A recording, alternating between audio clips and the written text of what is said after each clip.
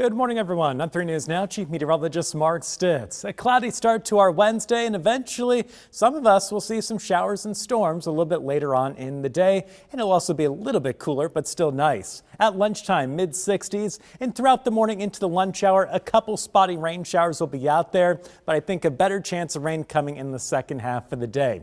Here we are at 2 o'clock in the afternoon. Notice more of these showers and thunderstorms starting to pop up, and a couple of these storms could produce a little bit of hail, some extra wind, but a widespread severe weather is not expected today.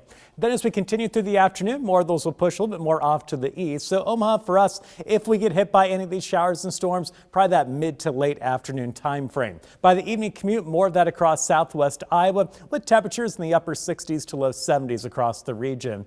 And as we go into the nighttime hours, still a few spotty leftover showers and storms for us to dodge. But again, a lot of dry time mixed in today, and there will be some spots that stay completely dry.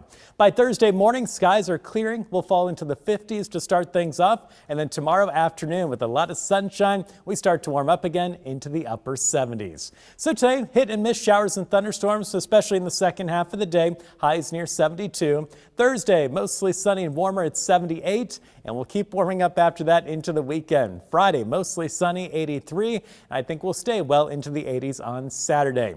Sunday, though, a touch cooler, near 80. Better chance again for some showers and storms across the area. Could see another wave of those go through on Monday with highs near 81, and not as high of a chance of rain on Tuesday with upper 70s.